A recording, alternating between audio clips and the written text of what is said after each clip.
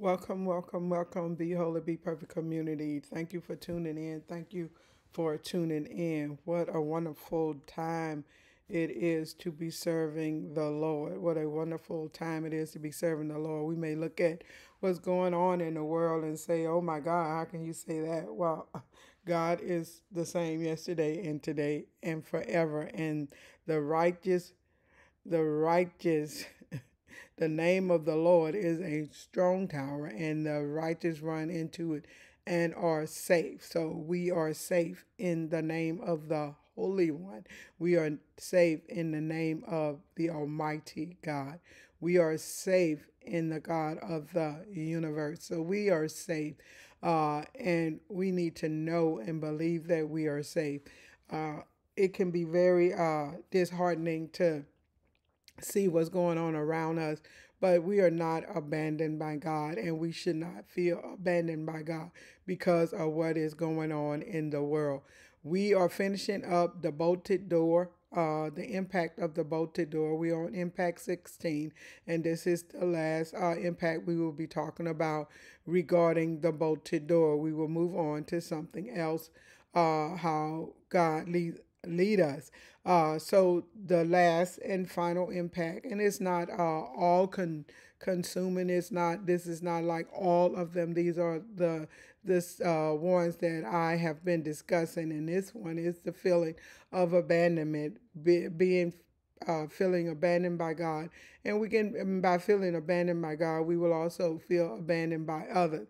But God, His love endures forever. His love endures forever for His saints, for His people. So when we feel abandoned by God, it is because of something that has happened in our lives that has caused us to stand inside a crime scene. And when we stand inside a crime scene, we will definitely feel abandoned by God and abandoned by others. Psalm 37 and 23. The steps of a righteous man, the steps of a righteous man. Here, this translation say good, but in the original text it says the steps of a righteous man, the steps of a holy man are directed and established by the Lord when he delights in his way, and he busies himself with every step. When he busy himself with every step. Now, let us say that again. The steps of a righteous man are directed or ordered by the Lord and established by the Lord when he delights in his ways, and he busies himself with every step. Though he fall, he shall not be utterly cast down. Though he fall, he shall not be utterly cast down. For the Lord grasps his hand. The Lord grasps his hand in support and upholds him. The Lord grasps his hand and support and uphold him. No matter how many times we fall, the Lord's hand is there to pull us out of the pit, to pull us up out of whatever we have fallen in or whatever we have decisively walked into because of life situations, because we live in a fallen world, because we have chose to sin or someone has sin against us. The steps of a righteous man are directed and established by the Lord. When this righteous man delights in his ways and he busies himself with every step, when he busies himself with every step towards God and what? And walking in the law of the Lord. Walking in the law of the Lord. Being subject and obedience to the government of God. These are the righteous steps of a holy man, of a godly man. And when I say man, I mean person or woman as well. Psalm 37:25. I have been young and now am old, yet I have not seen the uncompromising righteous forsaken, or their seeds begging for bread. And their seeds begging for bread. This is a verse that we should all memorize and put in our spirit, and this will halt. It will halt the fear of what we see going on around us in this world. He says, "What I have been young and now am old, yet I have not seen the uncompromisingly righteous forsaken, or their seeds begging for bread." In other words, the Lord will not forsake the righteous. He will not forsake the righteous. And if we are righteous, we have an inheritance that we can give to our children, that they will not beg for bread. If you are going to a food pantry or a place where they are giving food, you are not begging. The Lord has prepared this for you so that you will not have to beg for bread. Some people are so proud, so that they will not receive the blessing that the Lord has set up in the different food pantries where the Lord has set up, whether the food pantry is godly or it is a social or circular food pantry. Go and get help if you need it. That is a door that God has opened for us. So if you need it, get it. If you don't need it, help someone that need it, get it. Let's not be ignorant of the word of God. The Lord prepare a way for his people. He say, what? He have not seen the righteous, the uncompromisingly righteous forsaken, or their seeds begging for bread. So when God opened the door for us, let us walk through that door. Psalm 37:26, all day long they are merciful and deal graciously. They lend and their offsprings are blessed. They lend and their offsprings are blessed.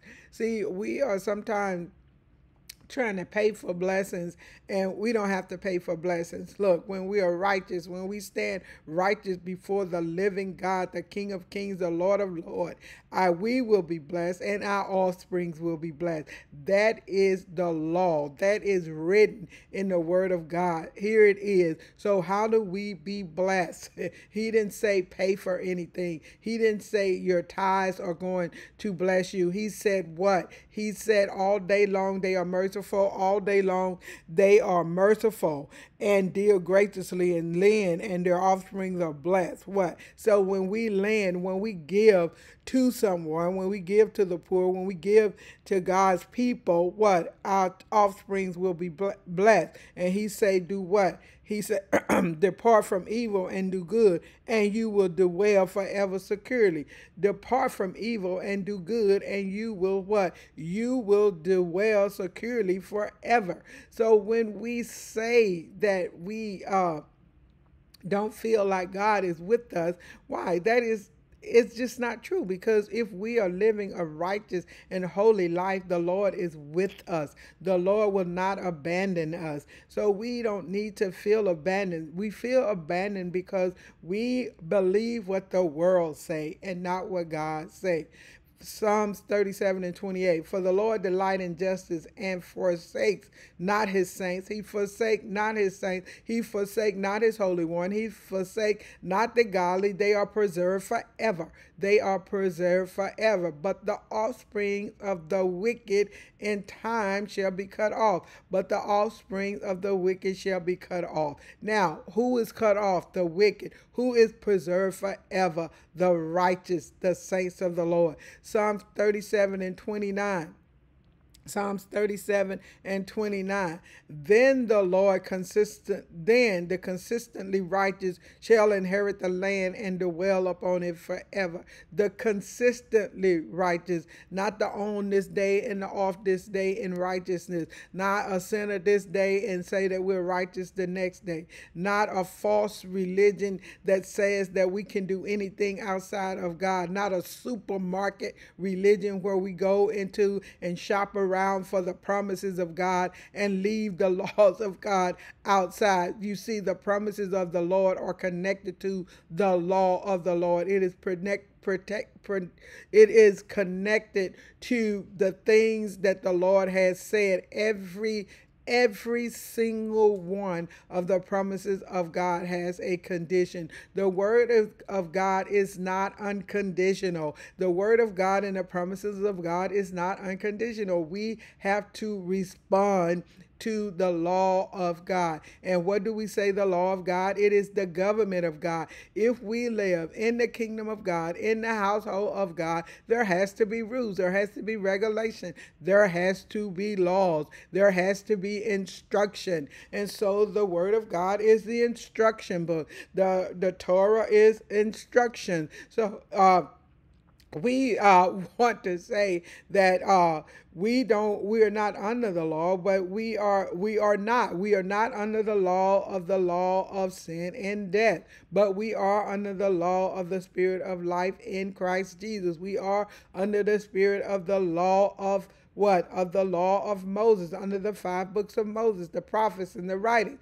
We are under that. We are that is what makes up our concept, our rules of governing our lives. So when we need to learn what the difference between spirituality and religion is, so that we understand what the requirements of God is for us. Some people are religious, but they are not holy. Some people are religious, but they are not godly. Some people are religious, but they do not live by the government of God. See, those are differences, and we have to understand those differences. Some people speak, when we speak against being perfect in the kingdom of God, we are speaking against God. So therefore it creates a spirit of abandonment by God in people's mind. So we're not abandoned by God. God is with us. He is with us. He loves us. He will not forsake us if we are what? If we are consistently righteous, if we are consistently holy. So when people twist the word, it twists the thinking of an individual. So let us know that we're safe in God, that we are not abandoned by God. He has explained to us in these verses, Psalm 37, 23 through 29, who he will not forsake, who he will not forsake. Who he will not forsake. The Lord will not forsake the saints. He will not forsake the righteous and the uncompromisingly righteous. He will not forsake the saints. May the Lord bless you. May the Lord keep you and shine his face upon you. Amen. Amen. Bless the Lord. Amen. Bless the Lord.